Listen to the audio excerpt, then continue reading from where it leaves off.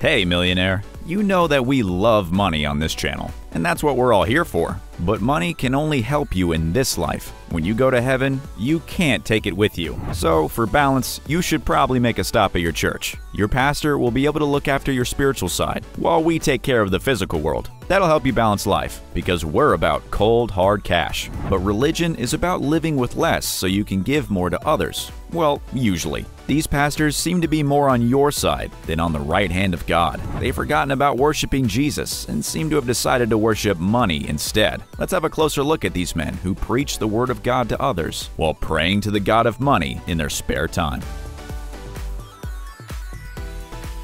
Number 10. Kenneth Copeland. Kenneth Copeland is a super famous American televangelist who founded his Eagle Mountain International Church back in 1967. But exactly how did this religious man end up with an estimated net worth of $760 million? Well, it's simple. He preaches to his followers that they should donate generously to the church, and in return, God will shower them with riches when they get to heaven. Maybe God will do that, and maybe He won't. But either way, Copeland sure is being showered with riches right now. All his followers' donations seem to pay for an incredibly lavish lifestyle. Copeland lives in an 18,000 square foot luxury waterfront apartment near Fort Worth. It's so big that there's actually a bridge inside it. Its value is around $7 million, but because he's claimed it as a clergy residence, he gets to stay there 100% tax-free, which is good for him because otherwise he'd have to pay an annual property tax of around $150,000. According to Copeland, if you ever drive past his giant house, you'll know there is a God. Maybe that's why everyone keeps giving him their money. There's also a tennis court, 2 garages, and a boathouse on the property, as well as a private airport for the $20 million private jet and the other slightly smaller jet. He says God wants everyone to be financially successful, and if that's true, he's definitely following God's word. Number 9. Bishop T.D. Jakes. Bishop T.D. Jakes describes himself as a mastermind on his own website, so that should give you some idea of what you're in for. He's been called America's best preacher and has featured on the cover of Time magazine, and he has the cash to show for his fame. He's worth an estimated $150 million. Sure, maybe not all of that comes from his preaching, since he's also well known as a film producer, which is not a job you often see pastors doing. Despite his huge net worth, he's sure not losing followers. His church, Potter's House, has 30,000 members, all offering donations. But I guess it's not surprising that he gets so much attention. You wouldn't expect anything different from someone who spoke at President Obama's inauguration. Number 8. Jesse Duplantis.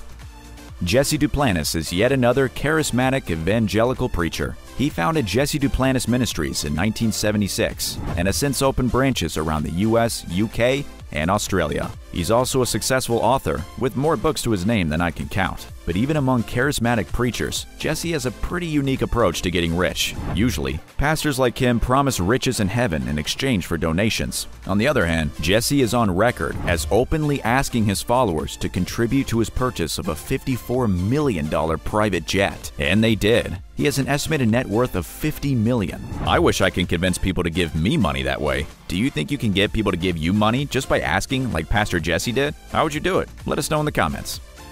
Number 7. David Oyedepo. It's one thing to make loads of cash in America. It's a lot harder if you're working in a developing country. But that hasn't stopped David Oyedepo. This Nigerian pastor is the founder and presiding bishop of Living Faith Church Worldwide, better known as Winners Chapel. That's no small thing. The church auditorium where he preaches can seat 50,000 people. Every single person in that auditorium must donate to David because his net worth is estimated to be $150 million. He supposedly owns mansions in the UK and US, as well as a private jet. It just goes to show that it doesn't matter where you come from. You can still get rich if you take advantage of people. Number 6. Pat Robertson.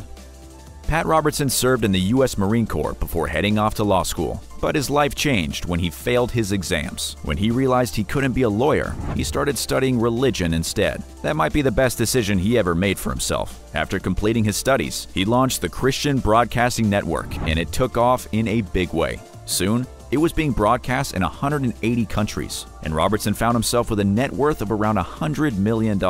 These days, he runs multiple countries, including the Christian Coalition, which raises money for conservative political candidates. I'll bet he started that one after he tried to run for president in the 80s and lost. Don't be sad, Pat. You're filthy rich. You didn't need to be president, too.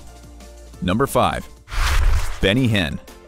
Benny Hinn was born in Israel, so it's quite surprising that he made a name for himself as a televangelist. It all started when a classmate introduced Benny to prayer meetings at school. His family wasn't too happy about Benny converting to Christianity, but he didn't care. He was determined, and it paid off big time. After attending a healing service by Catherine Coleman, he knew what he wanted to do. He opened the Orlando Christian Center in 1983 and was soon filling stadiums all around the world with his miracle healing crusades. They're exactly what you think they are. He goes around claiming to cure people who can't be helped by medical science. I don't know if he really helps anyone, but his followers sure help him. He has an estimated net worth of $60 million, and his ministry is bringing in about $100 million per year. With that kind of cash floating around, you might be surprised to learn that his church was taken to court in 2021 for $31 million worth of unpaid bills. Yikes. What's your opinion on these prosperity preachers? Tell us in the comments, and keep watching to find out who's in our top spot.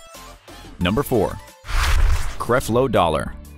With a name like Creflo Dollar, this man was almost destined to worship money. He's the founder of World Changers Church, the publisher of 2 international faith magazines, and the author of 10 books. He's also the owner of a $1 million home in Atlanta and 2.5 million residents in Manhattan, a private jet, and 2 Rolls-Royces. Most sources say his net worth is around $27 million, but even though he's not the richest man on this list, he's known for his lavish lifestyle. In fact, his life was so lavish that he found himself named in an inquiry into several pastors who are suspected of misusing churchgoers' donations. He denies any wrongdoing, but I'd like to hear him try to explain those 2 Rolls-Royces in his garage.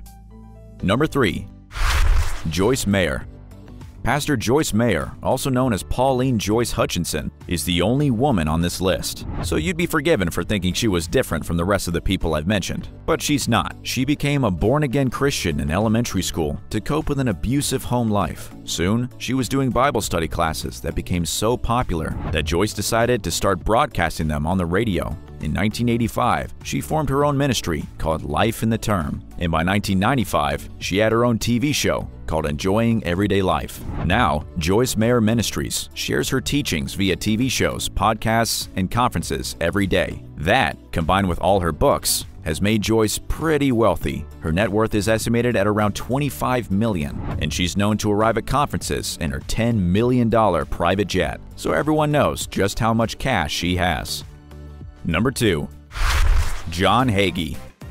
You might have already heard of the Reverend John Hagee. That's because he's the founder of the Cornerstone Pentecostal Megachurch, one of the most successful Christian organizations in the entire world. As if that wasn't enough, he's also CEO of John Hagee Ministries, a faith-based multimedia empire, and he serves as CEO for Christian Evangelism Television. Despite all that, he still has one of the more modest bank balances, with a net worth of about $5 million. That doesn't sound like much until you learn he's also the owner of a $5.5 million ranch in Texas and a 3-engine jet valued at $20 million. Now that sounds more like it. And finally, the money-worshipping pastor in our top spot. Number 1. Jamal Bryant. Pastor Jamal Bryant started his career as a high school dropout, but that didn't seem to harm his bank balance. He opened his own church in Baltimore, and it made him famous. So famous that people started paying huge amounts of money for him to preach at their church. When Bishop Eddie Long passed away, the board of trustees at New Hope Church knew they wanted Bryant to take over, but he already had his own church and a comfortable life. So they convinced him to leave by tripling his salary, giving him a mansion, and cutting down his schedule from 3 sermons to just 1 every Sunday. He currently has a net worth of about $20 million, and not just from his salary. Apparently, his speaking fee is huge, but it doesn't seem to stop people from booking him.